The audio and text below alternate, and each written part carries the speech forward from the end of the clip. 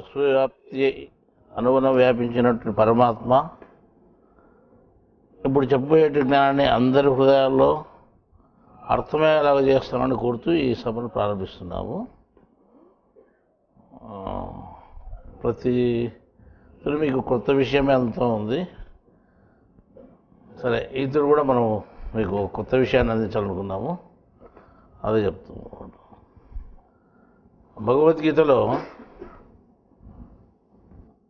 విశ్వరూప సందర్శన యోగం అని ఒకటి ఉంది అన్నమాట. ఆ విశ్వరూప సందర్శన యోగంలో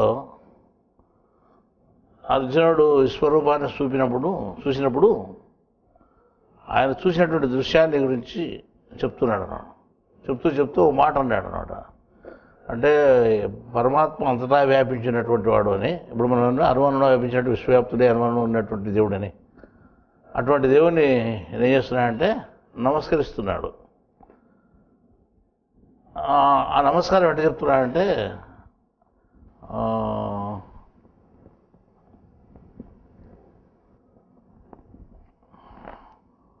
మృక్కువాడ ముందుకు, మృక్కువాడ వెనుకకు, మృక్కువాడ సర్వదిక్కులకు అని చెప్పాడు ఆయన. అంటే నేను మొక్కుతున్నాను, ముందుకు మొక్కుతున్నాను, వెనక మొక్కుతున్నాను, సర్వదిక్కులకు మొక్కుతున్నాను అన్నాడు. అంటే ఇప్పుడు మనం ఏమని అర్థం చేసుకోవాలి? సర్వదిక్కులకు మొక్కుతానన్నప్పుడు ముందుకు వెనక అయిపోయింది అది. కానీ ముందుకు మొక్కుతున్నాను, వెనక మొక్కుతున్నాను సర్వదిక్కుల అని చెప్పినప్పుడు అప్పుడు మనకు ఎన్ని దిక్కులు అయితే ముందు ఒకటి, వెనక ఒకటి, మళ్ళీ సర్వదిక్కులు ఒకటి. అంటే సర్వదిక్కులు ఎన్ని అవుతాయి? సర్వదిక్కులు 8 అవుతాయి, అష్టదిక్కులు. ఆ 8 కాకుండా ముందు ఒకటి, వెనక ఒకటి.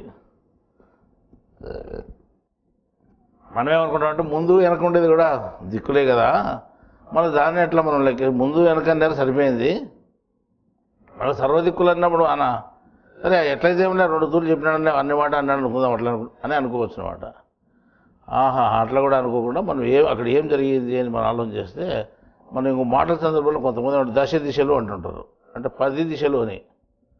దశ-దిశలు వ్యాపించినటువంటి వాడు దేవుడు అని మనమే చాలాసార్లు చెప్పుకున్నాం. దశ-దిశలు అంటే 10 దిశలు వ్యాపించినటువంటి వాడు. 10 దిశలు ఎక్కడున్నాయి? మనకు ఉండేది 8 కదా అని మీరు అనుకుంటే లేదు, 10 దిశలు ఉన్నాయి మనకు. ఆ 10 దిశలు ఎట్లున్నాయి అంటే అందుకే ఆయన ఏం చెప్పాడంటే ముందుకు వెనుక్కి అని చెప్పి సర్వదిక్కులకు అన్నాడు. అంటే అప్పుడు ఒక్క ఏ పక్క కూడా ఎలుతువి లేకుండా అంతటా మొక్కినట్టే.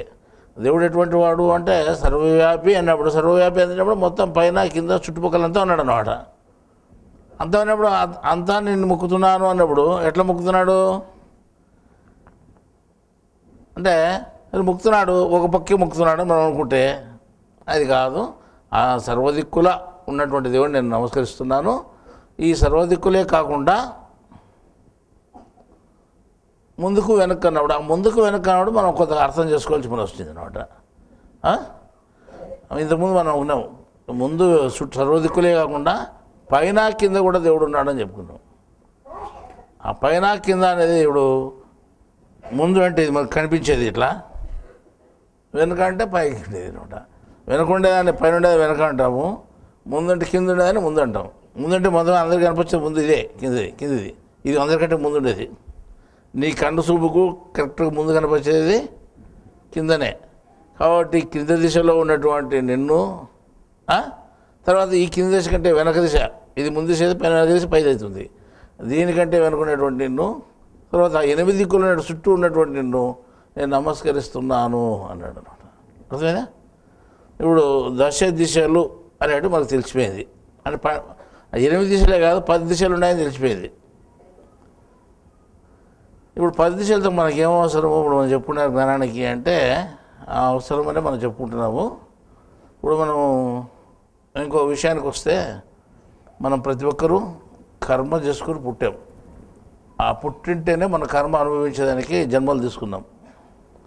ఈ కర్మ అనుభవిస్తున్నాం మనం. ఇప్పుడు ఈ అనుభవించే కర్మను ప్రారంభ కర్మ అంటాము. ఈ ప్రారంభ కర్మ అనుభవిస్తూ ఉంటే ఇది అయిపోతూ ఉంటుంది. ఎంతవరకు అయిపోతుంది అంటే ఈ జన్మలో ఎంత కేటాయించబడిందో అంతవరకు నీకు ఇది ఉంటుంది. ఈ కేటాయించబడిన కర్మ డైలీ కొంత అయిపోతూ ఉంటే ఎప్పుడైతే అయిపోతుందో అప్పుడు ఏమవుతుంది, ఈ జన్మ అంటే ఈ జన్మ అటుకి అయిపోతుంది, ఇక అనుభవించేది లేదు కాబట్టి అక్కడికి ఈ జన్మ ఫుల్ స్టాప్ అవుతుంది. అంటే ఇక్కడికి ఈ జన్మ అయిపోతుంది, అప్పుడు మరణం సంభవిస్తుంది. సరే, మరణం సంభవించే లోపల అందరికీ తెలిసిన విషయమే. సరే, మరణం సంభవించే లోపల మనం ఏం చేస్తున్నాము అంటే అది ఏందో తెలియని కర్మ అనుభవిస్తున్నాము, తెలియని కర్మను ఇంకో దాన్ని సంపాదించుకుంటున్నాం. అది ఏది కనిపించలేదు మనకు. ఏ కర్మను అనుభవిస్తున్నాము, ఏ కర్మను సంపాదించుకుంటున్నాము అని తెలియలేదు. అది సూక్ష్మం. ఇది కర్మ అనేది కంటికి కనిపించేది కాదు, సూక్ష్మమైనటువంటిది. మనం సంపాదించేది మనం ఏది ఉంది అంటే సంపాదించే స్థూలమైనది సంపాదిస్తున్నాము. ఏదో పని చేస్తే డబ్బు రూపంలోనో ఇంకో రూపంలో ఏ రూపంలోనో ఒక ఆదాయం వస్తూ ఉంది, నీకు ఒక ఫలితం వస్తుంది. ఆ ఫలితాన్ని మనం ఏమంటున్నాము అంటే నువ్వు చేసుకున్న దానికి ప్రతిఫలితం. అది కంటికి కనిపించే ఫలితం. ఓ ఉద్యోగస్తుడు నెల రోజులు పనిచేస్తే అతనికి ప్రతిఫలితంగా ఏమొస్తాయి, డబ్బులు వస్తాయి, ఓ జీతం అనేది వస్తుంది. ఆ జీతం అనేది ఇతను కంటికి కనిపించే ఫలితము అని చెప్తాం. అట్లా ఒక వ్యక్తి ఇంకొకసారి పనికి పోతే కూలి ఇస్తారు, అది కంటికి కనిపించే ఫలితము అంటాం. ఈ రకంగా కంటికి కనిపించే ఫలితాలు మనకు కనిపిస్తున్నాయి, వాటి మీదనే మనము ఆధారపడుతున్నాం. కంటికి కనిపించినటువంటి ఫలితం ఒకటి ఉందని మనకు తెలియదు, అది కనిపించేది కాదు. కాబట్టి ఒకవేళ మనం చెప్పుకున్నా కానీ నమ్మకమే కానీ పూర్తి ప్రత్యక్షంగా ఎవరు దాన్ని చూడలేదు. కాబట్టి కొంతమంది నమ్ముతున్నారు, కొంతమంది నమ్మడం లేదు. కొంతమంది మేము నమ్ముతున్నాము అనుకున్నా కానీ పూర్తి మనస్ఫూర్తిగా ఒప్పుకోవడం లేదు, లోపల పైపైన నమ్ముతున్నారు అన్నమాట. అది మనం సంపాదించుకునే కర్మ ఎటువంటిది అంటే కంటికి కనిపించకుండా ఉంటుంది. అటువంటి కర్మను అనుభవించేది అన్నేమో మనం ప్రారంభం అంటున్నాము, సంపాదించుకునే దాన్నేమో ఆగామి కర్మ అంటున్నాము. ఆగామి కర్మ. ఈ రకంగా ఈ ఆగామి కర్మను సంపాదించుకుంటూ ప్రారంభ కర్మను అయిపోగొట్టుకుంటున్నాం. సరే, ఈ విధంగా నువ్వు కర్మ అయిపోతే మృత్యు వస్తుంది, అంటే మరణం వస్తుంది. మరణం వచ్చిన తర్వాత మళ్ళీ ఏమవుతుంది అంటే ఏమీ కాదు, మళ్ళీ నువ్వు సంపాదించుకుంది అనుభవించడానికి మళ్ళీ పుట్టాల్సి వస్తుంది. నువ్వు సంపాదించుకోకపోతే ఇంకా మళ్ళీ పుట్టాల్సి పని లేదు, అది ఉండేది విషయం. కానీ ప్రతి మనిషి ఏం చేస్తున్నాడంటే తనకు తెలియకుండానే కర్మను సంపాదించుకుంటున్నాడు కదా, అది కనిపించని ఫలితం కదా, అనిపించే ఫలితం అర్థం కాలేదు, తర్వాత సంపాదించుకునే ఫలితం కూడా అర్థం కాలేదు, తనకు తెలియకుండా సంపాదించుకుంటున్నాడు. ఈ విధంగా ఒక కర్మను అనుభవిస్తూ ఒక కర్మను సంపాదించుకుంటున్నాడు. ఈ సిస్టమ్ మనకు దేవుడు ప్రతి మనిషికి పెట్టాడు, ప్రతి జీవరాశికి పెట్టాడు. వాళ్ళు ఇప్పుడు ఈ జన్మలో ఎలా బతకాలి అనేదానికి కూడా నిర్ణయం అదే. నువ్వు ఏ రకంగా బతకాలి దానికి కూడా నిర్ణయం అక్కడనే ఉంటుంది. దాన్ని ప్రారంభ కర్మ అంటాం, ప్రారంధము అని. ఈ ప్రారంభ కర్మ ఏమవుతుందంటే నీ ప్రతి పనిని, ప్రతి క్రియను, తర్వాత ప్రతి ఫలితాన్ని నిర్ణయించి చెప్తూ ఉందన్నమాట. ఒకరు పెద్ద మంత్రి పదవి చేస్తున్నట్టే అతని కర్మ అతను చేస్తున్నాడు. అతను స్వయంగా తన బుద్ధితో ఏం సంపాదించుకోలేదు, అంటే స్వయంగా అతను ఏ జీవుడు సంపాదించుకునేది కాదు, ముందే నిర్ణయం అయిపోయి ఉంటుంది. ఆ విధంగా ప్రతి జీవరాశికి, అంటే ప్రతి మనిషికి ముందే కర్మలు నిర్ణయించబడి ఉన్నాయి. అది ఎవరు మాత్రం మర్చిపోకూడదు. ఈ నిర్ణయించబడినటువంటి కర్మలు తూచా తప్పనిసరిగా జరిగి తీరవలను.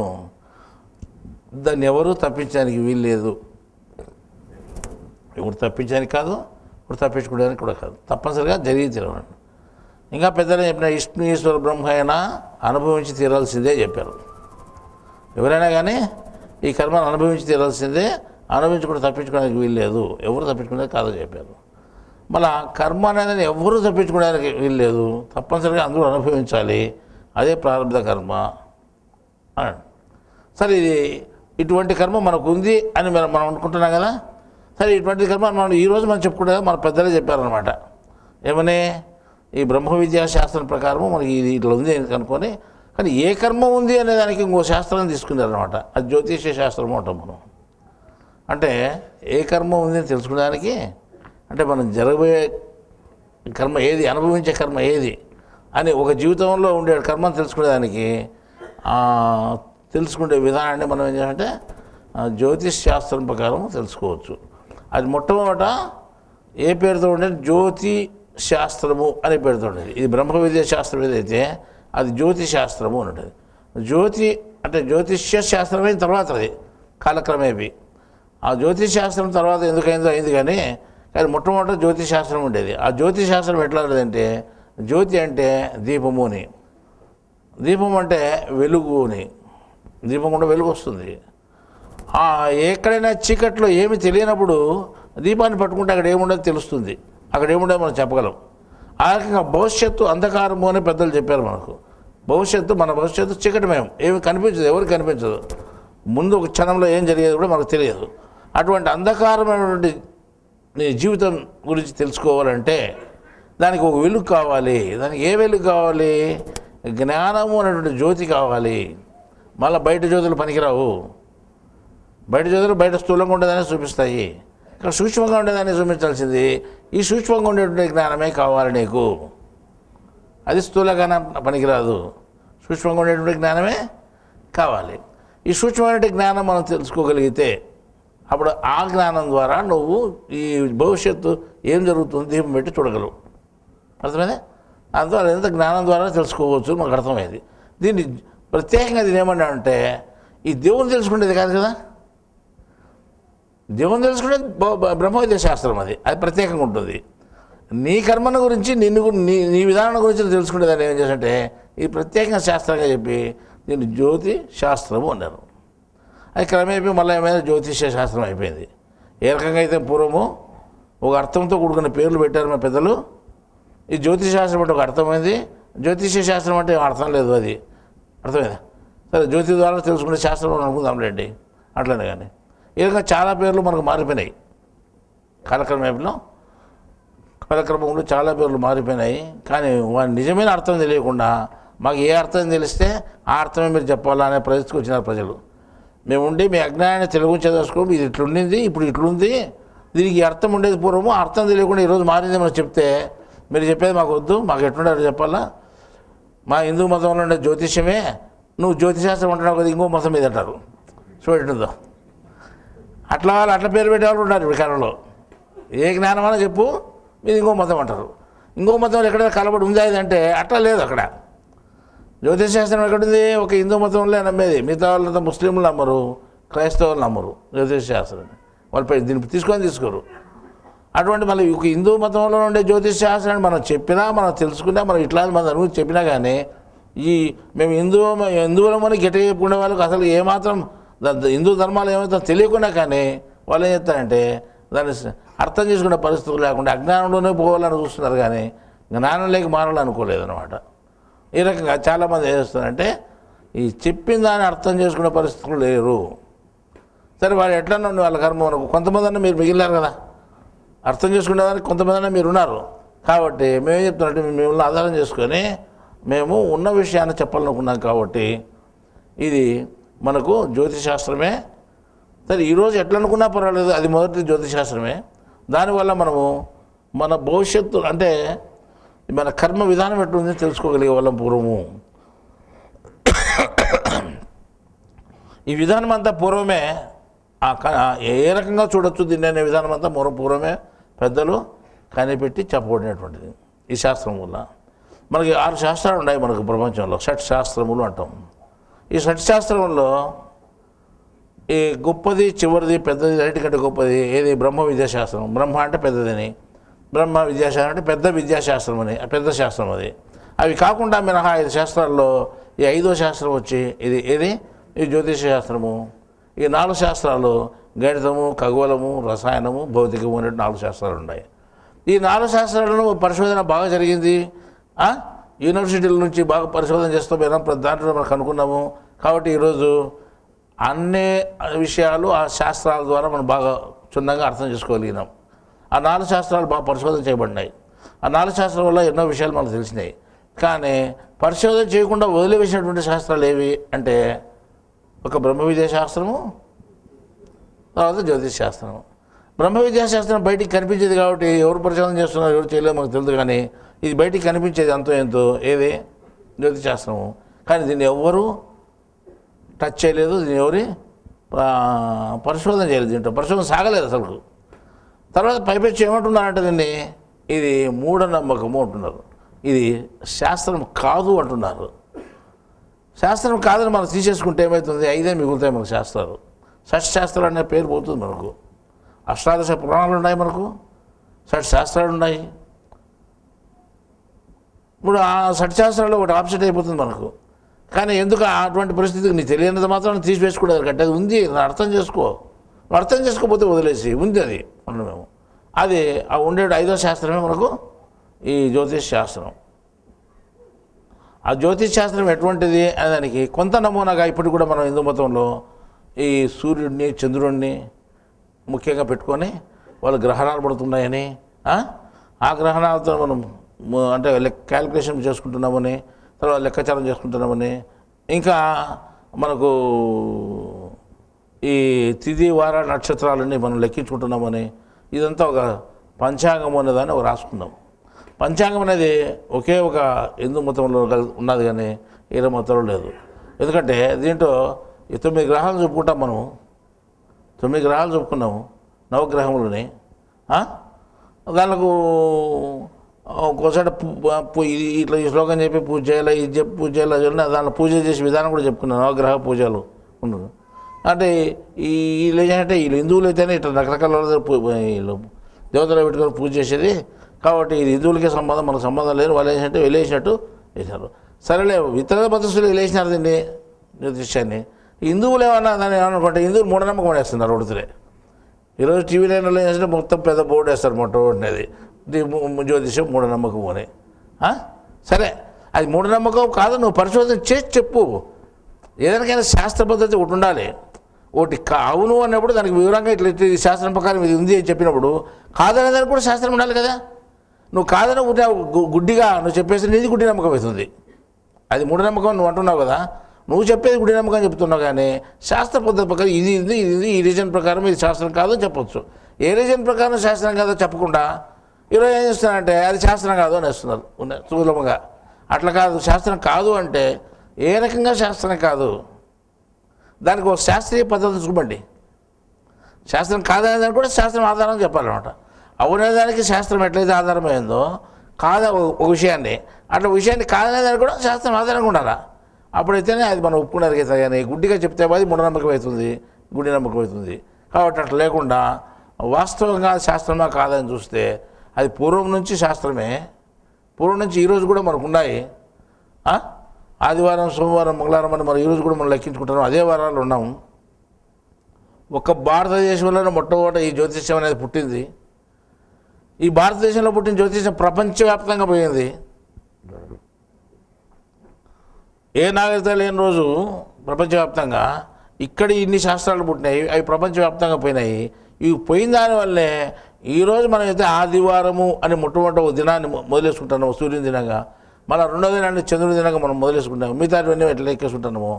ఆ రకంగానే మిగతా ప్రపంచంలో ఎక్కడ చూసినా కానీ దాంట్లో సండే అనేటువంటి ఇంగ్లీష్ పదంతో మొదలు పెట్టుకుంటున్నారు. అంటే సూర్యుని దినమనే మొదలు పెట్టుకుంటున్నారు. అంటే ఈ సూర్యుని దినం అని మనం చెప్పుకునేది ఈరోజు ఇతర దేశాల్లో కూడా ఉంది. అంటే ఈ మన యొక్క అంటే నాగరికత అక్కడి వరకు ప్రాకినట్టే కదా. అంటే మన దాన్ని వాళ్ళు ఒప్పుకుంటున్నారు కదా. ఆదివారం, సోమవారం ఒప్పుకుంటే జ్యోతిశాస్త్రాన్ని ఒప్పుకున్నట్టే. కాబట్టి ఈ రకంగా ఇతర దేశాల్లో కూడా ఇది కనిపిస్తూ ఉంది. ఆది సోమ మంగళవారాలు అనేటిది మన దేశంలో కూడా ఉన్నాయి. ఎవరు ఒప్పుకున్నా ఒప్పుకోకపోయినా కానీ ఇది శాస్త్రము. సరే, మీ అంతకు మీరు శాస్త్రం అంటే ఎట్లా అంటే దానికి శాస్త్రం అని కొంతగానే మనం నిరూపణ చేయాలి కదా. నిరూపణ కావాలని చెప్పినాం కదా. అంటే శాస్త్రం కాదనే దానికి నిరూపణ ఎట్లో అయినా దానికి కూడా నిరూపణ అవసరం అని చెప్పినాము. కాబట్టి శాస్త్రం అనే దానికి నిరూపణ చేసే దానికోసము ఆ జ్యోతిష్ శాస్త్రాన్ని మేము తీసుకొని ఇప్పుడు రాయాల్సి పని వచ్చింది. అంటే మేము జ్యోతిష్ శాస్త్రవేత్తను కాను, కానీ అది మాకు సబ్జెక్ట్ కాదు. వాస్తవంగా ఆధ్యాత్మికము నాకు తెలిసిన విద్య. నేను దాని గురించే చాలా పుస్తకాలు రాసినప్పుడు. కానీ ఇది ఇతర మతస్థుల్లో అవహేళన అవుతుంది. తర్వాత హిందువులే దీన్ని మన మకాన్ని మనం మసిపుచ్చుకున్నట్టు హిందువులు ఏం చేస్తున్నారంటే జ్యోతిష శాస్త్రం కాదు హిందువులే అనేదాని వల్ల. అంటే ఇతర మతస్థులు అంటే వాళ్ళకి ఏం తెలియదు, వాళ్ళు వదిలేస్తాం. వాళ్ళు ఇది నవగ్రహాలు ఉన్నాయి కాబట్టి వాళ్ళు మొక్కలు కాబట్టి దేవతల కిందకి లెక్కేసినారు, అది మాకు సంబంధం లేదన్నారు, ఒప్పుకున్నాం, సరిపోతుంది. వాళ్ళ పద్ధతి వాళ్ళది, వాళ్ళు ఒకటే దేవుడు అనే సిస్టంలో ఉన్నారు, అది మంచిది పద్ధతి.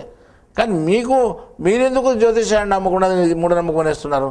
ఈరోజు హిందువుల్లోనే ఇది నమ్మకం ఏర్పడింది. అంటే జ్యోతిషం శాస్త్రం కాదు, మూఢనమ్మకం అని చాలామంది చెప్పుకుంటున్నారు.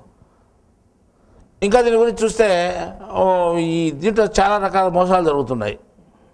ఏదంటో ఈ జ్యోతిషం అనే పేరుతో. జ్యోతిషం అనేది ఒకటే ఒకటి ఉంది. నేను చెప్పాను, భవిష్యత్తు జరగబోయే భవిష్యత్తు ఎవరికి తెలియదు. భవిష్యత్తు చీకటమేమని చెప్పిందా, అంధకారమని. మన అటువంటి అంధకారాన్ని ఛేదించిన ఏం జరుగుతుందో చూడాలంటే వెలుగు కావాలని చెప్పాం. ఆ వెలుగు ఉంటేనే నీకు తెలుస్తుంది అని చెప్పినాం. ఇది ఇక్కడ ఉండే పద్ధతి ఇది. కానీ మిగతా దాంట్లో ఎవరికేం తెలియదు. కానీ ఇప్పుడు మనకు హిందువుల్లో ఇది ఏమన్నా తెలుసునా అంటే ఇలా జ్ఞానం లేదు దానివల్ల. ఈ జ్ఞానం వల్ల మనం తెలుసుకోవచ్చు అనే విషయాన్ని మర్చిపోయి అసలు జ్ఞానమే అవసరం లేదు అనే సాటికి వచ్చేసినారు అనమాట. ఇప్పుడు జ్యోతిష్యం తెలుసుకోవాలంటే జ్ఞానం లింకుతోనే తెలుసుకోవాలి. మనిషి ఒకడు ఆధ్యాత్మికం వైపు పోయి దేవుని వైపు పోయి దేవుని మార్గం వైపు పోవాలి అంటే ఏం చేయాలి?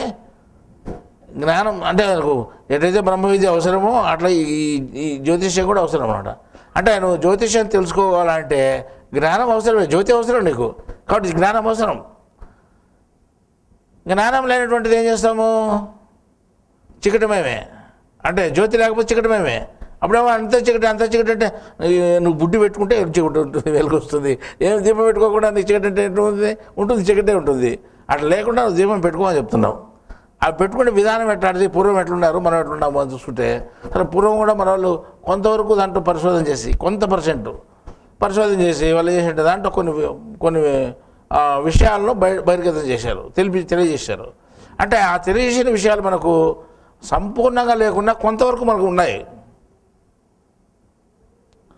వాటిని చూసుకుంటే ఈరోజు దాని ఎట్లా మార్పు వచ్చిందంటే దాన్ని ఆధారం చేసుకుని దాని మీద నువ్వు ఫాలో అయ్యేదానికి అంటే ముందుకు సాగి మనం దాన్ని అర్థం చేసుకొని మనం అర్థం చేసుకుని ఇతరులు అర్థం చేసుకుంటే జరగకుండా మన జ్ఞానంలో కాకుండా ఇంకా అజ్ఞానంగా పెరిగేదానికి ఏం చేశారంటే హిందువుల్లోనే కొంతమంది జ్యోతిష్యులు అనేటువంటి పేరుతో తయారయ్యి ఈ జ్యోతిష్యం అనేది ఈ పద్ధతి ద్వారానే అని అనుకోకుండా రకరకాల పద్ధతులు చేశారనమాట. ఏమని ముఖం చూసి జ్యోతిష్యం చెప్పొచ్చు, పేరును చూసి చెప్పొచ్చు, పేరులో ఉండే అక్షరాలు చూసి చెప్పొచ్చు అని రకరకాలు చెప్తానులే. ఈ రకంగా కంప్యూటర్లతో పెట్టుకొని టీవీలో అంతా చెప్పారు తయారు. ముఖ కవలికలు చూసి చెప్పొచ్చు అంటున్నారు. ముఖ కవలికలు చూసి ఎట్లా చెప్తావు అసలు? అది ఎట్లా అసలు జ్యోతిష్యం కాదు అది. మళ్ళా ఈ గణితం అనేది లెక్క ఉంది, సంఖ్యాశాస్త్రం అని. ఆ సంఖ్యాశాస్త్రం న్యూమరాలజీ అంటారు దాన్ని. దాన్ని కూడా జ్యోతిష్యం చెప్పుకుంటున్నారు. కానీ మేమంటామంటే ఒకే ఒక విధానం ఉంది. జ్యోతిష్యం అనేది ఒకటే. ఆ జ్యోతి ద్వారానే తెలుసుకోవాలా, నంబర్ల ద్వారానో ముఖం ద్వారా తెలుసుకునేది కాదు. బయట ముఖం చూస్తే ఏం తెలుస్తుంది మనకు? బయట ముఖం చూసినా మనకు రోగం ఉండేది లేదు ఉంటే కూడా మనకు తెలియదు. లోపల శరీరంలో రోగం ఉన్నా కానీ కనుక్కోలేము. వాడు బాధపడుతుంటాడు, ఆయన ముఖంలో కనిపిస్తాయి రోగాలు, అయినా ఆ పూర్తి తెలుసుకునే ఆ వైద్యులు లేరు ఈ కాలంలో. ముఖాన్ని చూసి వైద్యం కనిపెట్టి చెప్పేవాళ్ళు, రోగం చెప్పేవాళ్ళు పూర్వం. ముఖాన్ని చూసి రోగమే చెప్పలేనటువంటి పరిస్థితుల్లో వైద్యులు ఉంటే ముఖాన్ని చూసి జ్యోతిష్యం చెప్పే పరిస్థితి ఎట్లా వస్తుంది? అది అసత్యం అన్నమాట, అది అసంభవం. కాబట్టి అటువంటిదంతా ఇది మామూలుగా ఏ జ్యోతిష్యం కానే కాదు. జ్యోతిష్యం అనేది ఒకటే ఒక విధానం ఉంది, శాస్త్రం. అది శాస్త్ర పద్ధతి ప్రకారం పోతే మనకు ఉండేటువంటి గ్రహాలు ఇంతమంది ఉన్నారు. ఆ గ్రహాలు వాళ్ళ యొక్క కిరణాలు మన మీద పడుతున్నాయి. ఆ కిరణాల ప్రభావం మనకి ఎట్లుంది? ఆ కిరణాల ప్రభావం వలన మన తలలో బుద్ధి ఈ విధంగా పనిచేస్తుంది, చిత్తం ఈ విధంగా పనిచేస్తుంది, మన గుణాలు ఈ విధంగా పనిచేస్తున్నాయి. మనం ఈ రకంగా ప్రవర్తిస్తున్నాము. ఈ రకంగా ప్రవర్తించే దానివల్ల ఆ కర్మ ప్రకారం ప్రవర్తిస్తున్నాము, దానివల్లే ఇట్లా జరుగుతూ ఉంది. తర్వాత నువ్వు సంపాదించుకోకుండా ఉండేది నీ చేతిలో ఉంది. అజ్ఞానం వలన కొత్త కర్మను సంపాదించుకుంటున్నావు, అగామి కర్మను. కాబట్టి అపగామి కర్మను సంపాదించుకోకుండా అంటే ముందు నీకు ఇంత జ్ఞానం తెలిసి ఉండాల. కాబట్టి ఈ జ్ఞానం తెలిసిన వాళ్ళంటే నువ్వు జ్యోతిష్య దగ్గర నుంచి మొదలుపెట్టుకుంటే బ్రహ్మ విద్యాశాస్త్రం పూర్తి క్లియర్గా తెలిసిపోతుంది. అందువల్ల మనం ఏం చెప్తున్నామంటే ఈ జ్యోతిష్ శాస్త్రం అనేది శాస్త్రమే, సరే మీరు ఎంతో పూర్వం నుంచి మనకు ఉండేటువంటి దాన్ని మీరు ఆధారం చేసుకుని దాంట్లో కొత్తగా సృష్టించుకోవద్దండి చెప్పినాం. పూర్వం ఏం చేశారు? సూర్యుడు చంద్రుడి గురించి మామూలుగా పంచాంగాలు సృష్టించారు. ఆ పంచాంగం ప్రకారం సూర్యుడు చంద్రుడు ఏ విధంగా తిరుగుతున్నారు, వాళ్ళ గమనం ఎట్లుంది, ఆ గమనం ప్రకారం కిరణాలు ఎట్లున్నాయి, ఆ కిరణాల ప్రకారం మనకి ఇటు కర్మలు జరుగుతున్నాయని చెప్పగలుగుతున్నారు.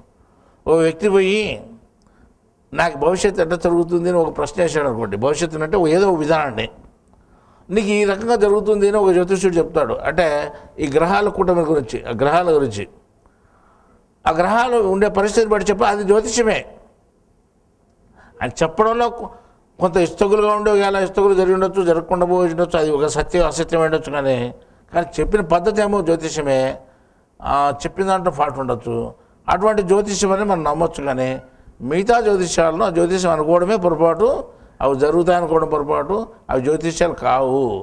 ప్రజలను మభ్యపెట్టడానికి ఏ చెప్పినా నమ్ముతారనే ఉద్దేశంతో రకరకాల జ్యోతిష్యాలు ఈరోజు బయటకు వచ్చాయి. వాటి ముందర ఈ జ్యోతిష్యం ఏమైంది అంటే ఇంకా చిన్నగా కనిపించి ఇది లాస్ట్కు మూఢనమ్మకం అని వేస్తున్నారు. సరే ఇది మూఢనమ్మకం అని ఇంకో కొత్త పద్ధతి చెప్తే అది సరిపోతారని వీళ్ళు కొత్త పద్ధతి కనిపించారు అనమాట. అంతే కదా.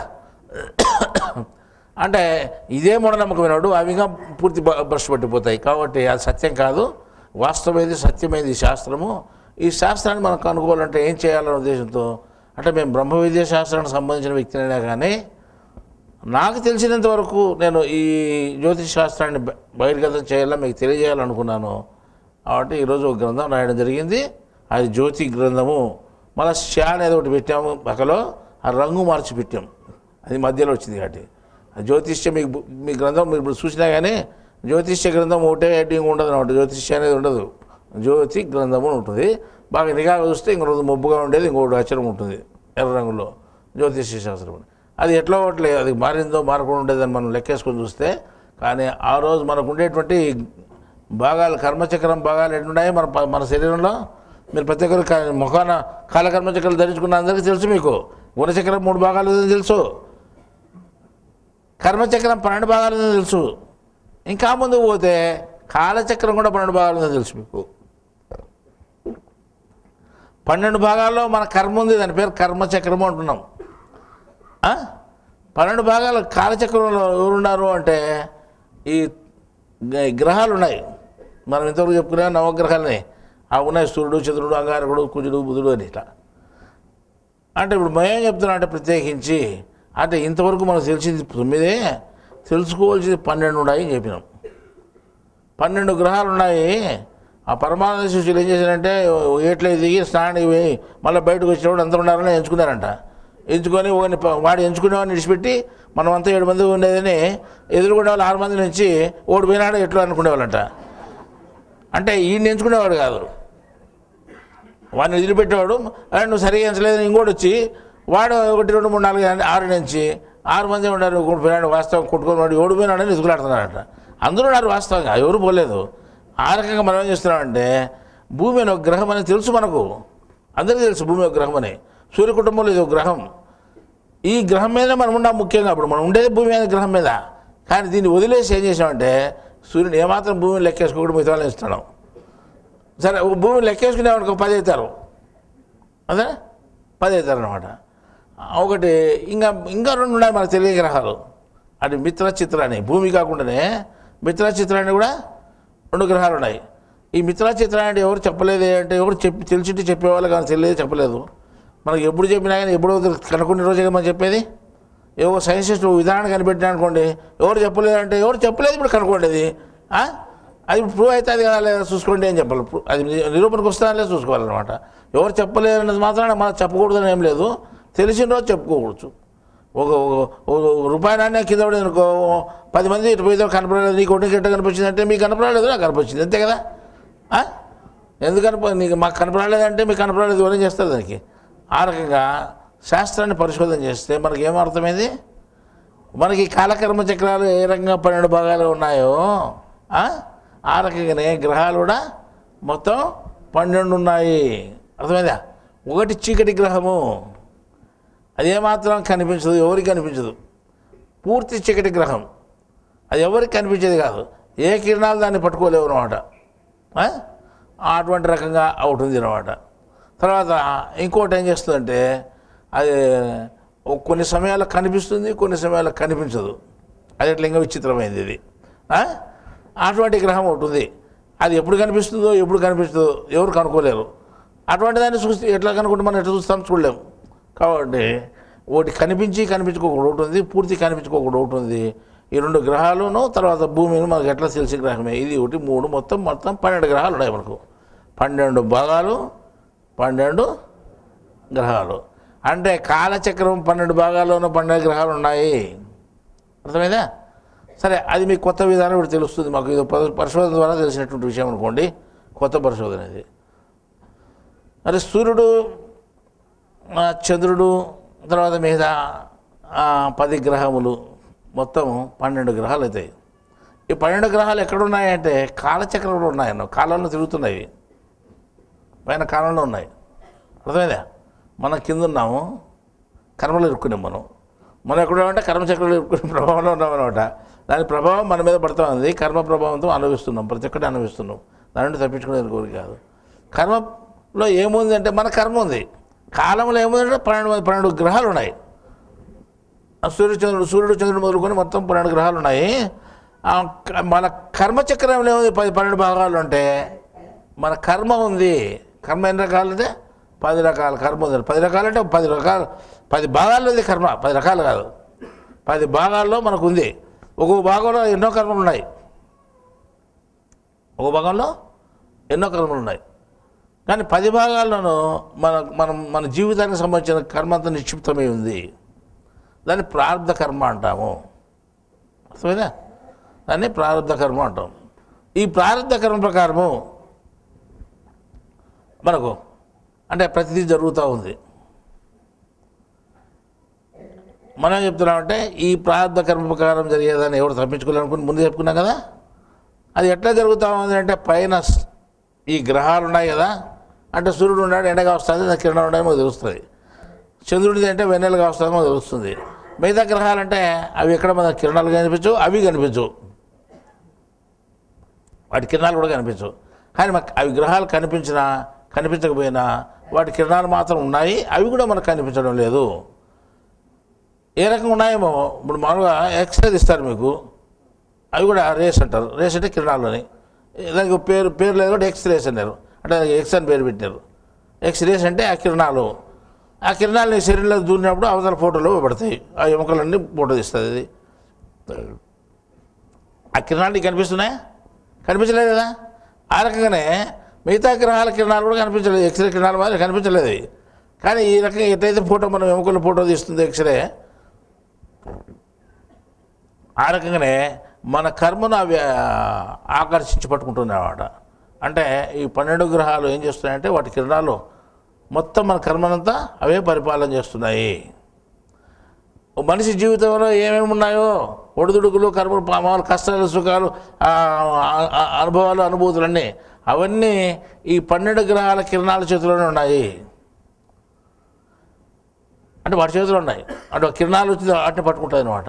అవి నీకు వదులుతాయి. ఎట్లా అని చెప్తే పైన కిరణాలు ఉన్నాయి అంటే గ్రహాలు ఉన్నాయి, కింద కర్మ ఉంది. అంటే చక్రంలో కూడా అంతే కదా, పైన కాలచక్రం ఉంది, కింద కర్మచక్రం ఉంది, ఇంకా కింద గుణచక్రం ఉంది. గుణచక్రంలో నువ్వు ఉన్నావు.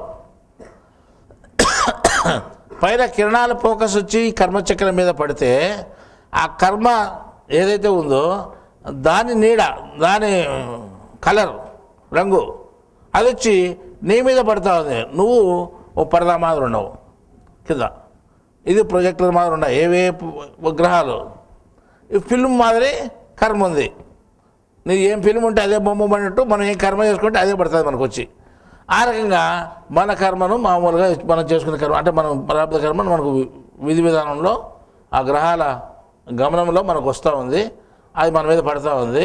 పడినప్పుడు దాన్ని మనం అనుభవించాల్సి మన వస్తుంది. ఈ రకంగా ఉండే సిస్టమ్ మన కర్మ ఈ ముఖాన్ని మొదటినే పెట్టుకున్నాం మనం. అదంతా అంటే కాలము, కర్మ, గుణాలు అని. బ్రహ్మచక్రం అనేది మన దేవునికి సంబంధించి మనకు సంబంధం లేదు. మనకు కావాల్సిన 3 చక్రాల సంబంధమే. ఈ 3 చక్రాల గురించి తెలుసుకుంటే సర్వజ్ఞాని అవుతాడు, సంపూర్ణ జ్ఞాని అవుతాడు. కాల, కర్మ, గుణచక్రాలను ఎవరైతే తెలుసుకోగలుగుతారో భూమి మీద వాడు సంపూర్ణ జ్ఞాని అని చెప్పవచ్చు. ఇప్పుడు కాలచక్రం అంటే ఏంది, కర్మచక్రం అంటే మనం అంటే ఎవరో, మన గుణాలంటే ఏమో మనకు తెలియనప్పుడు మనం పోయి గుళ్ళకి పోయి మంత్రాలు చదివినంత మాత్రాన మనం జ్ఞానయుతమా? కాదు. పాటలు పాడినంత జ్ఞానయుతమా? కాదు. కాబట్టి మనం పూజలు చేసినంత జ్ఞానయుతమా? నువ్వు భక్తులు అవుతావు, జ్ఞాని కాదు ఏం చేసినా కానీ. కానీ నువ్వు జ్ఞానే కావాలంటే ఇవన్నీ విషయాలు తెలిసిండలా. ఇన్ని విషయాలు తెలుసుకోవాలంటే ఇప్పుడు ఆధారం ఉంది మీకు. ఇంతకుముందు తెలిసి వాళ్ళు లేరు. భగవద్గీతలో శ్లోకం చెప్పి వదిలేశాడు. మనం ఆ శ్లోకానికి రకరకాల రూట్లు తీసుకున్నాం. ఎవరు రూట్ పట్టినారు, ఇట్లా నోడంటే అట్లా నోడంటే ఎవరి రూట్ అది అర్థం కాకుండా పోయేది మనకు. మరి అన్ని గ్రంథాల్లో అట్లా అయిపోయింది. ఎవరు ఏ మతంలో చూసినా వాళ్ళు చెప్పి దేవుళ్ళు ఆ గ్రంథాల్లో ఉండేది ఒకటి, మనం అర్థం చేసుకునేది ఒకటి, అట్లా అయిపోయింది. సరే ఈరోజు మనకి ఇక్కడ తెలుస్తూ ఉంది ఏదంటో త్రైత సిద్ధాంతం అనేటువంటి ఆధ్యాత్మికంలో సిద్ధాంతపరంగా చెప్పేటువంటి అంటే శాస్త్రబద్ధంగా చెప్పేటువంటి ఈ సూచనలో మనకు మంచి జ్ఞానం తెలుస్తూ ఉంది. ఈ జ్ఞానం అంతా మనకు బాగా అర్థమవుతుంది. ప్రతి దానికి జవాబు ఉంది, వివరము ఉంది. అటువంటి మనం అన్నీ ఉన్నప్పుడు మనం ఈ జ్యోతిష్యాన్ని కూడా తెలుసుకునేదానికి అవకాశం ఉంది. ఇప్పుడు జ్యోతిష్యం అనే పేరు పెట్టాం కానీ చెప్పుందంతా కాలకర్మ గుణచక్రాలే కదా, ఈ జ్ఞానమే కదా. ఈ జ్ఞానమే, ఈ జ్యోతి ఉంటేనే ఇక తెలుస్తుంది ఏదైనా కానీ భవిష్యత్తు. అది జ్యోతిష్యం అంటాం మనం. ఇప్పుడు ఎవడు చేసుకునే కర్మ వాడు అనిపించక తప్పదన్నప్పుడు ఫోకస్ పడతా ఉంది, కింద ఏది ఉంటే అది పడతా ఉంది, వాడు తప్పనిసరిగా అనిపించాలని చెప్పినాం. ఇది జరుగుతుందని చెప్పుకున్నాం. మరి ఇప్పుడు ఇంకొకటి ఏమంటే భగవద్గీతలో ఒక శ్లోకం ఉంది. భగవద్గీత శ్లోకం తెలియకముందు మనం చెప్పుకోకముందు ఏం చెప్పుకున్నాం? ఎవరిని కర్మ వాడు అనుభవించి తీరాల్సిందే, తప్పదు. ఎవడైనా తప్పిస్తాడా? ఏ దేవుడైనా తప్పిస్తాడు? ఏ దేవుడు తప్పించడానికి కాదు, వీలు కాదు. విష్ణు ఈశ్వర బ్రహ్మ అయిన వాళ్ళు కూడా అనుభవించాల్సిందే అని చెప్పాం. వాళ్ళు స్వయంగా వాళ్ళు కూడా తప్పించుకునేది కాదు, ఇంకోరు తప్పిస్తాడు నమ్మకం లేదు. వాళ్ళు వాళ్ళే తప్పించుకున్నప్పుడు నిన్ను బాగా చేస్తారు. కాబట్టి ఏ దేవుడు నిన్ను బాగా చేయలేడు. అది కర్మ ఎటుంటాడు, జరిగి తీరాల్సిందే. నిన్ను బస్సులో కలిపినారు, ఏ దేవుడు రచించినాడు? ఏ దేవుడు రచించలేదు. ఎంతో దేవతలు ముక్కుతుంటారు, ఎంతోమంది పూజలు చేస్తుంటాం, ఎంతోమంది ముడుపులు కట్టింటాం. తర్వాత ముక్కు అంటాం కూడా మనం. నీకు వచ్చి నేను రేపు వారంలో వచ్చి గుడికి వచ్చి పూజ చేసి వస్తానని, మళ్ళీ ఆడేమో ఏమి గిట్టుబాటు కాలేదు. మళ్ళీ ఈ రకంగా ఏది జరిగినా ఎవరూ ఏమీ రచించలేరు. ఇక్కడేమి తిరుపతి కొండ మీద బస్సు పడి చనిపోయిన వాళ్ళు చాలా మంది ఉన్నారు కదా. తిరుపతి పోయేస్తా అంటే పొయ్యేవాళ్ళు చనిపోయినారు. ఇట్లా రకరకాలుగా జరుగుతున్నాయి. కాబట్టి కర్మ ఎప్పుడు ఉంటే ఏ సమయం ఉంటే ఆ సమయంలో జరుగుతుంది. అది జరిగేటప్పుడు కానీ పౌలు కానీ మధ్యాహ్నం కానీ సాయంకాలం కానీ తెల్లవారుజామున కానీ ఎప్పుడు టర్న్కి వస్తే అప్పుడు జరుగుతుంది. దాన్ని ఎవరు తప్పించడానికి వీలు లేదు అని ఒక శాసనం చేసుకున్నాం. ప్రారంభ కర్మ అంటే ఇంతే అన్నాం. అనుభవానికి తప్పక వస్తుంది చెప్పుకున్నాం. అని చెప్పుకున్న తర్వాత మళ్ళీ ఏం చేసామంటే భగవద్గీతలోకి పోయిన తర్వాత భగవద్గీతలో జ్ఞానయోగం ఒక అధ్యాయంలో 37వ శ్లోకంలో ఏం చెప్పినామంటే యథైధాంసి సమిర్దోగ్ని భస్మసాత్ కురుతే అర్జున జ్ఞానాగ్ని సర్వకర్మాన్ని భస్మసాత్ కురుతే తదా అని చెప్పాడు. ఏ విధంగా అగ్నిలో కట్టెలు కాలిపోతాయో అర్జున, ఆ విధంగానే జ్ఞానం అంటే అగ్నిలో కర్మనే కట్టెలు కాలిపోతాయి అని చెప్పేశాడు ఆయన. చెప్పినాడు కదా. అప్పుడు కర్మనే కట్టెలు పోతాయని చెప్పాడు కదా, కర్మ పోతుందని చెప్పాడు కదా. ఇప్పుడు నువ్వేం చెప్పినావు? పూర్తి అనుభవించకుండా తప్పించుకునేది వీలు లేదని చెప్పినావు.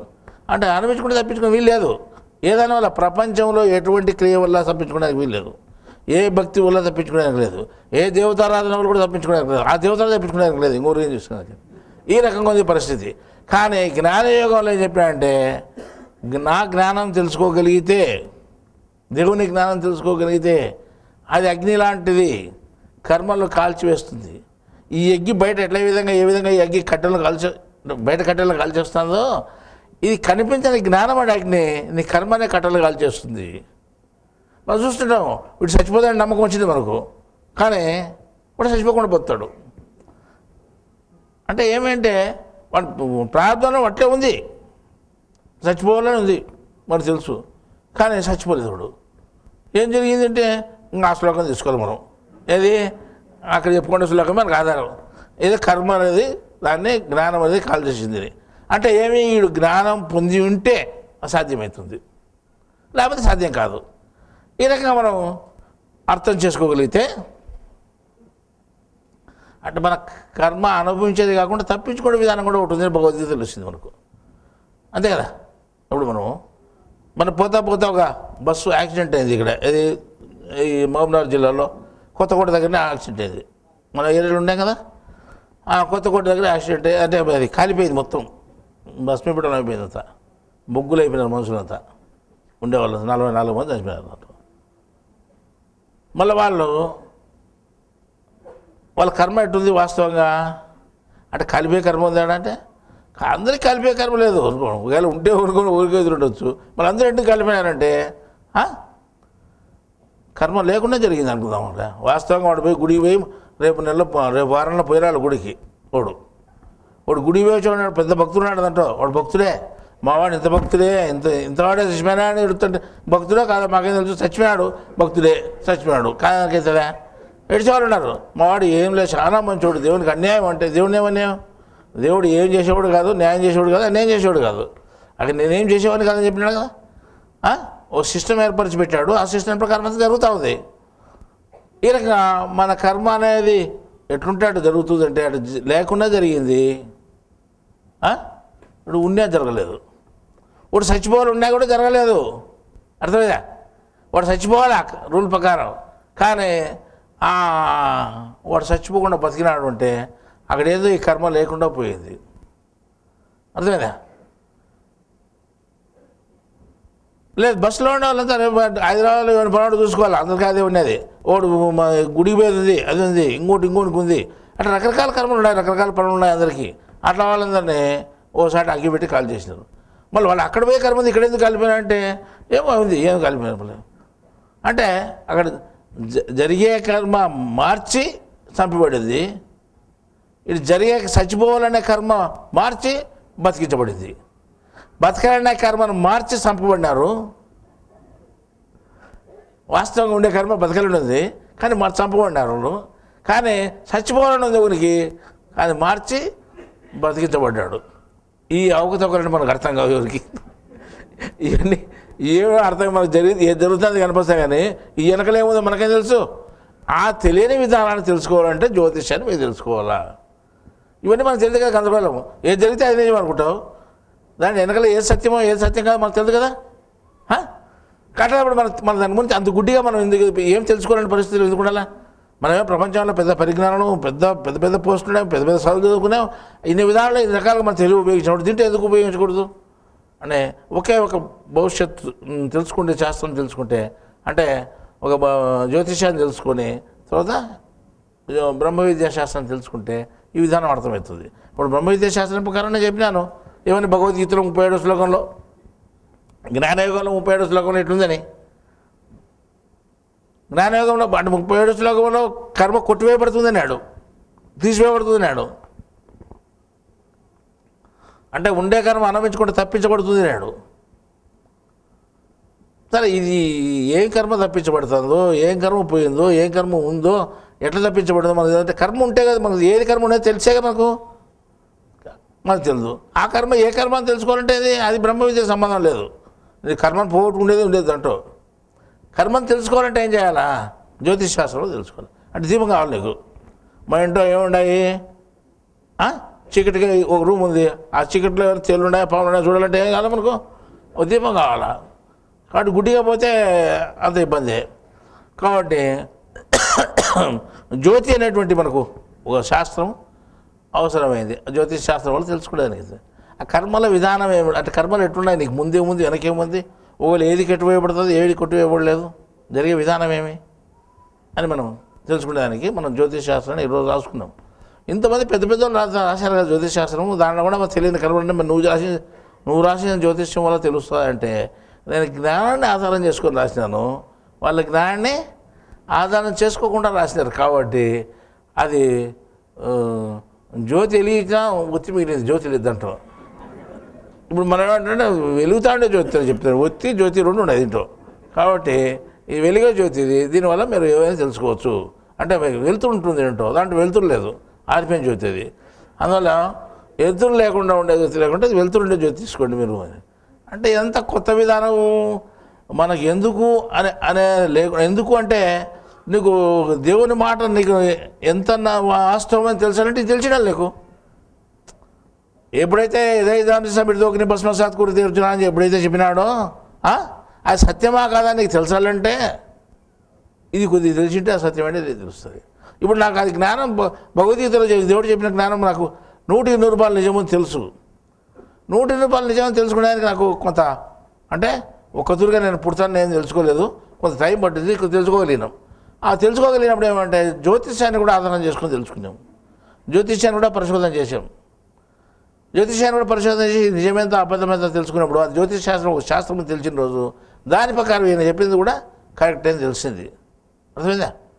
ఒకానొక రోజు ఓ వ్యక్తి చనిపోతాడు, ఇటువంటి పరిస్థితుల్లో చనిపోతాడని ఓ సూచన తెలిసింది మనకు. అంటే జ్యోతిష్ శాస్త్రం ప్రకారం, జ్యోతిష్ శాస్త్రాన్ని మనం పరిశోధన చేసుకొని తెలుసుకోవాలనుకున్నప్పుడు ఆ పరిశోధనలో వ్యక్తి చనిపోతాడని తెలిసినప్పుడు నేను నమ్మలేదు దాన్ని. ఎట్లా చనిపోతాడు అసలు, ఇది ఏదో మనం అనుకోవడమే మన పాయింట్ తెలుసుకోవడం పొరపాటు. దీంట్లో ఈ పాయింట్ తప్పు ఉంటుంది, ఇది వాస్తవం కాదు, దాని మీద నాకు నమ్మకం కలిగేది రోజు.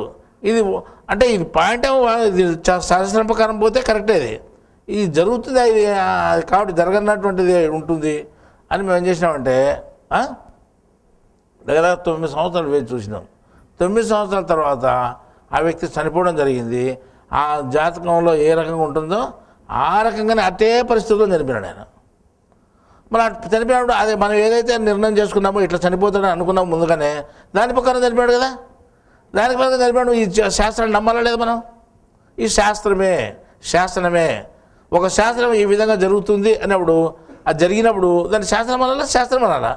కాబట్టి శాస్త్రాలతో కూడుకుంది శాస్త్రమైనప్పుడు ఈ శాస్త్రము అని తీరాల్సిందే. కాబట్టి జ్యోతిష్యాన్ని తప్పనిసరిగా శాస్త్రము అని తీరాల్సిందే. తెలియనటువంటి వాళ్ళు దాన్ని ఏమన్నా పర్వాలేదు, కానీ మనకు సంబంధం లేదు. నువ్వు తెలుసుకో, నువ్వు శాస్త్రం అని నేను కూడా నువ్వు చెప్తావు, అంతే కదా. బ్రహ్మ విద్యను తెలుసుకో, నువ్వు దాన్ని కూడా శాస్త్రం అంటావు. తెలియనప్పుడు ఏమైనా అనొచ్చు, దాన్ని ఇదంతా మోసాలు తగాలనొచ్చు.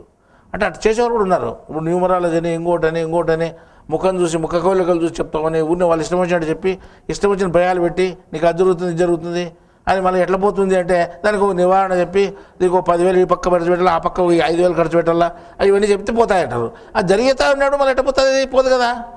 శాంతులతో పోవని మనం చెప్తున్నాం కదా, కానీ శాంతులు తెచ్చే పోతాయంటారు. శాంతులు ఎవరు చేయాలా? నాకే తెలుసు, నేనే చెప్తా. ఈ రకంగా ఎట్లా ఒకరికొకరు దోసుకోవడంతో ఈ శాస్త్రాలు కూడా వాడుకొని శాస్త్రాలు కూడా అప్రతిష్టపాలు చేసి శాస్త్రాలు కూడా అపనమ్మకం చేసేసినారు వీటి మీద. అట్లా లేకుండా మనమేం చెప్తున్నామంటే ఈరోజు ఈ శాస్త్రం అనేది వాస్తవము, ఈ వాస్తవమైన శాస్త్రాన్ని మీరు మర్చిపోతుందండి అని చెప్పినాం. ఎక్కడో మొదలుపెట్టి ఎక్కడో వచ్చి అనుకోదండి, దశ-దిశలు అని చెప్పాం మనం. మర్చిపోయిందని నాకేం మర్చిపోయింది, మీరు మర్చిపెట్టారు అంటే చెప్తా అంటే కొట్టుకొని పోయినా నా మాటలు పెడతా. కానీ మొట్టమొదటి దశ-దిశలు అని చెప్పి మళ్ళీ ఎక్కడెక్కడ పోయి చెప్తున్నాడు అంటే మళ్ళీ అదంతా చెప్పానికే, అది చెప్పానికి ఇదంతా చెప్పినాను నేను. ఇప్పుడు దశ-దిశలు అని చెప్పేదానికే ఇదంతా చెప్పినాను. ఈ నీ కర్మ ఏదైనా కానీ నవగ్రహాల ఆధీనంలోనే ఉంటుంది. కర్మ అది తీసివేయాలన్నా కానీ కల్పించాలన్నా కానీ మళ్ళీ చేర్చాలన్నా అక్కడ తీర్చివేయాలన్నా కానీ నవగ్రహాల అనుమతి లేదు ఎవరు ఏం చేసేదానికి కాదు. అర్థమైందా? నవగ్రహాల అనుమతి లేదు ఎవరు చేసేదానికి కాదు. నువ్వు కర్మను తీసివేసేస్తామో నీకు వచ్చేది అక్కడ నుండి జ్ఞానం వస్తే అది ఆ జ్ఞానం వల్ల గ్రహాలు నీకు లొంగిపోయి ఆ కర్మను వాళ్ళు విసర్జిస్తున్నారు, పక్క తీసేస్తున్నారు. నేను దీన్ని వాడను, దీన్ని అనుభవింప చేయను తీసి పక్కన పెట్టేస్తున్నారు. అదే కాల్ చేసినట్టు. అంటే గ్రహాలే ఆ రకం చేస్తున్నాయి. అంటే స్వయంగా అది ఏది జరగడం గ్రహాల వల్లే జరగాల. గ్రహాల ఆధీనంలో ఉన్నది, గ్రహాల వల్లే జరుగుతుంది. సిస్టమ్ అంతా గ్రహాల ఆధీనంలో ఉంది కాబట్టి గ్రహాల వల్లే అది తీసివేయబడుతుంది. ఒకవేళ మనం చెప్పినాం వాడు చచ్చిపోయాడు కూడా, అంటే బతికేవాడు కూడా కొన్నాళ్ళు ఇటు అయింది కొన్నాళ్ళది, బతికేవాడిని చంపేవాడు బతికించబడినాడు అని చెప్పినా మనం. ఆ రకంగా ఎటైనా కర్మ మారచ్చు. ఉన్న కర్మను లేకుండా చేయొచ్చు, లేని కర్మను కూడా తగిలించవచ్చు. ఇది కూడా కొత్త సిస్టం. ఇవాళ మనం ఏం చెప్తే జ్ఞానం వల్ల కర్మను అయిపోతుంది చెప్పినారు. లేని కర్మను ఎట్లా తెచ్చుకుంటాం మనం అది అడగచ్చు.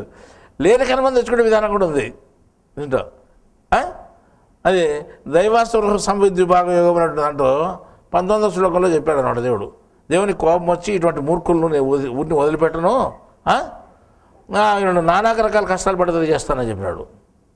దైవదూషణ చేసేటువంటి వాళ్ళను, జ్ఞానదూషణ చేసేటువంటి వాళ్ళను వదిలిపెట్టను అని చెప్పినాడు ఆయన. చూడు, ఆయన కోపం వచ్చి చెప్పినాడు. అంటే వదిలిపెట్టినట్టే కర్మకారం వాడు చేసుకుని సంపాదించుకుంటే నువ్వేంటికి వాడు చేస్తే నీకు నువ్వేం చేస్తావు దాంట్లో చెక్కేం చేసుకునేదానికి అంటే ఆయన అంటికి అధిపతి ఎవరు? ఆయన ఏమనుకునే జరుగుతుంది కాబట్టి ఆయన ఏమనుకునే జరుగుతుంది కాబట్టి ఆయన లేని కర్మను కనిపిస్తాడు. లేని కర్మ అనుకుంటానే ఈ గ్రహాలు కనిపిస్తాయి. ఎవరు చేసేది? గ్రహాలు చేసేది. అవి మళ్ళీ గ్రహాలు తెలియకుండా ఏం జరగవు, గ్రహాలే కనిపిస్తాయి. ఒకవేళ వీడు జ్ఞాని ఉంటేనా దేవుని జ్ఞానం నువ్వు తెలిస్తే ఉండే కర్మ కూడా పక్కన తీసి పారేస్తాయి. ఏవి గ్రహాలే చేయాలి ఆ పని. అర్థమైందా? ఇప్పుడు జ్యోతిషంలో అంటే ముఖ్యమైన శాస్త్రంలో అంటే జ్యోతిష శాస్త్రంలో చాలా ముఖ్యమైన ఘట్టము గ్రహచారము అంటాం మనం. గ్రహచారము అంటారు. గ్రహచారం ఎట్టుంటే అటు జరిగి తీరుతుందని చెప్తున్నాం. గ్రహచారం ఎట్టుంటే అటు జరుగు తీరుతుంది చెప్తున్నాం. మళ్ళీ ఆ గ్రహచారము ఆయన ఉన్నప్పుడు ఇంకోటి మనలో ఏంటంటే దశాచారం దశలు కూడా రాసుకున్నారు. ఇన్ని సంవత్సరాలు ఇన్ని దశ, ఇన్ని సంవత్సరాలు ఈ దశ ఉంది, ఇన్ని సంవత్సరాలు ఈ దశ ఉంది, ఈ దశలో బాగా జరుగుతుంది, ఈ దశలో బాగా జరగదని చెప్పుకుంటున్నారు. అంటే దశలో బాగా జరిగేటి ఉన్నాయని చెప్పుకుంటున్నారు. మనం ఏమంటున్నట్టే గ్రహచారం ప్రకారము మనకి కర్మ బాగాలేదు, వాడు లేనిపోతే తిప్పలు పడాలా, కష్టపడాలా. నువ్వే చెప్తావు గ్రహచారం బాగాలేదని గ్రహాలను చూసి, మళ్ళీ దశను చూసి దశ బాగుందంటావు. అంటే వాడు కష్టపడాలా బాగుపడాలా, రెండు వస్తాయి అన్నమాట. కానీ ఈ జ్యోతిష్యంలో ఈ రెండు భాగాలు ఉండేది వాస్తవమే. కానీ తెలియకడి ఈ రెండింటిని వర్తింపజేసుకుంటున్నారు. ప్రతి మనిషికి గ్రహచారమే ముఖ్యమైనది. గ్రహచారం వల్లే ప్రతి పని జరుగుతూ ఉంది. గ్రహచారం వల్లే ప్రతి బాధ ప్రతి సుఖము జరుగుతూ ఉంది. ఈ దశాచారానికి సంబంధం లేదు. అర్థమైందా? ఈ దశలకు సంబంధం లేదు. మీకు దశలు బాగుంటే మీకు జరుగుతాయి అనుకుంటున్నానులే. ఇది ఇన్ని రోజుల్లో ఈ దశ ఉంది కాబట్టి ఇట్లా జరుగుతుందని చెప్పుకుంటుంటారా? పుట్టుకలో రాస్తామన్నమాట. ఇదే కుజదశ శేషము లేదా శుక్రదశ శేషము అంటే ఇంత అయిపోయింది గర్భభుక్తి అని రాస్తారు. అంటే గర్భంలో ఇంత అయిపోయింది, ఇంత జరిగిందని. గర్భంలో వాడు ఎన్నాళ్ళు ఉన్నాడు? 18 సంవత్సరాలు రాహుదశ ఉంటే 9 సంవత్సరాలు అయిపోయి 9 సంవత్సరాలు మిగిలింది రాశారు అనుకోండి. 9 సంవత్సరాలు గర్భభుక్తి అని రాస్తారు. గర్భంలో 9 సంవత్సరాలు ఉన్నాడు ఆడు. ఇట్లా అన్నీ అవకతవకలు మాటలు రాసుకున్నారు అనమాట. ఇదంతా లేకుండా మనం చెప్పుకుంటే ఇప్పుడు నీకు మళ్ళీ మొట్టమొదటికి వచ్చే దశలో అనేది కానీ మనం ఎందుకు తీసుకొని చెప్పినామంటే ఈ దశ అనేటువంటి పదం ఇప్పుడు వచ్చిందా మీకు? దశ దిశలు అని చెప్పుకున్నాము. అదే దశా సంవత్సరములు అంటున్నాం, దశలు అంటున్నాం. అర్థమే? ఈ దశలు అనేటువంటి దాంట్లో మాత్రమే ఈ కర్మను కలిపేదానికి తీసివేసేదానికి అవకాశం ఉంది. ఈ గ్రహాలు అంటే ఈ గ్రహాలు బట్టి దశలు ఉన్నాయి. ఈ రాహు దశ, ఇది కేతు దశ, ఇది కుజ దశ, ఇది సూర్య దశ అంటున్నాం. సూర్యునికి అనుకూలమైన కర్మనంతా తీసివేయచ్చు, కలపచ్చు. నీ జ్ఞానం వల్ల కానీ అజ్ఞానం వల్ల కానీ. నువ్వు జ్ఞానమైతే ఉన్న కర్మ పోతుంది, అజ్ఞానమైతే దేవదోష జ్ఞానదోషం చేస్తే ఏం కనిపించదు. అది అక్కడ కలిసిట్టుంది మనకు పైన. మళ్ళీ అనుమానం వచ్చేవాడు తెలుస్తుంది నేనేం కర్మ చేసింటి, ఏ పాపం చేసింటి, ఏం చేసినా నీకు తెలుస్తుంది. ఈ రకంగా ఈ దశలు అనే దాంట్లో ఏ మనిషికి అవి లాభాన్ని చేయవు. మామూలు సర్వసాధారణ మనిషికి నువ్వు జ్ఞానివైతే కర్మ తీసివేస్తుంది, లేదా అజ్ఞానమైనావు అనుకో కర్మ కలుపుతుంది. కాబట్టి దశలు అనేది నీ కర్మ చేర్చేదానికి తీర్చేదానికి ఉన్నాయి కానీ అనుభవింపజేసేదానికి కాదు. నువ్వు దశల వల్ల దశలో ఏ దశలో దానికి సంబంధించిన కర్మను పోగొట్టుకోవచ్చు, లేకపోతే కనిపించుకోవచ్చు. అది నీ యొక్క తెలివితేటల మీద ఆధారపడి ఉంటుంది, నీ జ్ఞానం మీద ఆధారపడి ఉంటుంది. నువ్వు జ్ఞానివైతే నువ్వు జ్ఞానం సంపాదించుకొని ఆ జ్ఞానం ప్రకారం నడుచుకుంటే ఉన్న కర్మలు కూడా పోతాయి. లేదు నువ్వు అజ్ఞానంగా మూర్ఖంగా జ్ఞానం నిందించామనుకోండి, దైవదృష్టి చేసామనుకోండి, ఎక్కడేం ఆటంకం ఉండదు, ఎట్టైనా మాట్లాడచ్చు, ఏమీ చేయొచ్చు. కానీ దానివల్ల ఏం ఫలితం ఉంటుంది? కంటికి కనిపించని ఫలితం మొట్టమొదటి చెప్పినాం. కంటికి కనిపించే ఫలితం ఒకటి ఉంటే కంటికి కనిపించని ఫలితం ఒకటి ఉంటుందని చెప్పుకోలే మనం. ఆ ఫలితంలో ఇది చేరుతుంది. ఇది కంటికి కనిపించని ఫలితాలు చేరుతుంది. కొత్త కర్మలు తీసుకొచ్చి పెడుతుంది, భయంకరమైన కర్మలు తీసుకొచ్చి పెడుతుంది. అవి చెప్పిన దేవాసుర సంవత్సర భాగ యుగంలో 19వ శ్లోకంలో చెప్పినట్టు మనకు అనేక రకమైనటువంటి కర్మలు వస్తాయన్నమాట. ఇంకో గ్రంథాల్లో చెప్పారు, ఇతర మత గ్రంథాల్లో, ఈ యుగంలోనూ రాబో యుగంలోనూ వాడికి తిప్పలు తప్పు అని కష్టాలు 2 యుగాలని చెప్పినాడు. అడుగుతారే ఆయన 2 యుగాలని చెప్పినాడు. అంటే ఈయన కూడా జన్మకు అధోగతి పాలు చేస్తాడండి ఆయన ఇక్కడ భగవద్గీతలో. సరే 2 ఎట్లా ఒకటి అనుకుందాము, కానీ ఎప్పుడు ఆ జన్మ ఉంటే కాదు, ఇప్పుడు ఇటుంటే స్టార్ట్ అవుతుంది నీకు. కాబట్టి మనం ఎప్పుడు ఏ జన్మలో కూడా దైవదూషణ కానీ నీకు తెలిస్తే నువ్వు తెలియకపోతే ఊరుకుని వదిలిపెట్టుదని. దూషణ చేసేది కానీ జ్ఞానదూషణ చేస్తే అనేక రకాల కష్టాలు వస్తాయి. దాంట్లో నువ్వు తీర్చుకునే దానికోసమే ఈ దశలు పెట్టడం జరిగింది. అంటే కొత్త కర్మలు చేర్చబడతాయి, కొత్త కర్మలు తీర్చబడతాయి. అనుభవించకుండా తప్పించుకునే కర్మలనే ఆ దశల్లోనే పోతాయి. లేని కర్మలు కూడా వచ్చి కలుసుకుంటాయి దశల్లోనే. ఈ మాట ఎవరు మర్చిపోకూడదు. ఒక గ్రహచారంలో మాత్రం నువ్వు చేసుకున్నట్టు జరుగుతుంది, దాన్ని ఎవరు తప్పించలేడు. ఈ దైవికంగా ఎప్పుడైతే నువ్వు ఇటు అటు అడిగేసావు అనుకోండి, ఇటు అడిగేస్తే ఉన్నది పోతుంది, అటు అడిగేస్తే లేదు వస్తుంది. దైవికంగా మాత్రం ఇది దైవికమైనటువంటి విషయం. ప్రపంచపరమైనటువంటి విషయంగా మనం ఏం చెప్తున్నట్టే ఎక్క క్షణం కూడా ఏది కూడా మారదు, నీకు ఒక రవ్వంత కూడా మారదు, ఎటువంటి అది జరిగి తీరుతుంది. దాన్ని ఎవరు మాఫీ చేసేదానికి కాదు, ఎవరు శాంతింపజేసేదానికి కాదు, ఏ గ్రహం శాంతి చేసేదానికి ఏది కూడా తప్పించుకునేది వీల్లేదు ప్రపంచరీత్యా ప్రపంచంలో. కానీ దైవికమైన విషయం లేకపోతే, దైవికంగా నువ్వు జ్ఞానమే దేవుని పూర్తి విశ్వసిస్తే ఏమవుతుంది, ఆ జ్ఞానం వలన నీ కర్మ తప్పిపోయేది ఉంది, కర్మ కాలిపోయేది ఉంది. లేదు నువ్వు ఆ జ్ఞానం తెలుసుకోకుండా అజ్ఞానమే దైవ దూషణ చేసినా కానీ, జ్ఞానాన్ని దూషించినా కానీ ఏమవుతుంది, అనవసరంగా కొత్త కర్మ వస్తుంది, భయంకరమైన కర్మ. ఆ భయంకరమైన కర్మ వల్ల అంటే అప్పుడు లేదు, నువ్వు ఎప్పుడు జీవితంలో సంపాదించుకోలేదు, అది కొత్త వచ్చి నీకు అంటుకుంటుంది, మధ్యలో వచ్చి అంటుకుంటుంది, దశల్లో అంటుకుంటుంది. దానికోసమే దశలు నిర్ణయింపబడినాయి అని ఈ గ్రహచారము దశాచారము అని 2 భాగాలు జ్యోతిష్యమని. ఆ జ్యోతిష్యంలో ఈ దశాచారాన్ని గురించి నీకు ఇప్పుడు వివరంగా చెప్పాము. ఈ దశాచారంలో ఎందుకు అంత పవర్ ఉంది అని అంటే, మొట్ట దశ అంటే సర్వదిక్కులు అని అర్థమైందా, సర్వదిక్కులు వ్యాపించినటువంటి వాడు దేవుడు అని. కాబట్టి దశాచారము అంటే దేవుని ఆచారంలో అని అర్థం. గ్రహచారంలో అంటే ఈ గ్రహాలకు సంబంధించి, దేవునికి సంబంధించింది కాదు, గ్రహాలకు సంబంధించిన కర్మలు ఎటుంటే అటు అనిపిస్తాను. దశ అంటే మనం చెప్పిన గ్రహాలు కాదు, ఇక్కడ దశ అంటే దశ అంటే ఏమని 10 అని. ఈ 10 ఎవరికి గుర్తు, చుట్టుపక్కల పైనకి ఇది ఇదే దేవుడికి గుర్తు, అంతటా వ్యాపించిన గుర్తు. కాబట్టి అంతటా వ్యాపించినట్టు దేవుడు. కాబట్టి దశ ఉన్నారు. ఆ దశలు అనేవి ఉన్నాయి దీంట్లో జ్యోతిష్యంలో. దశా సంవత్సరములు అంటాము. ఆ దశలు ఏ దశ సంవత్సరములు లెక్కేస్తాం మనం, అవన్నీ లెక్కేసుకుంటే దశాలు అనే పేరు పెట్టి ఏవైతే పేరు పెట్టాయో దాంట్లో కర్మను తీసివేసుకునేదానికి ఉంది, తగిలించుకునేదానికి ఉంది. గ్రహచారంలో మాత్రం ఏది తప్పించుకునేదానికి లేదు, తీసివేసేదానికి లేదు, తప్పనిసరిగా అనుభవించాల్సిందే ఈ రకంగా ఉంది అని చెప్తున్నాము.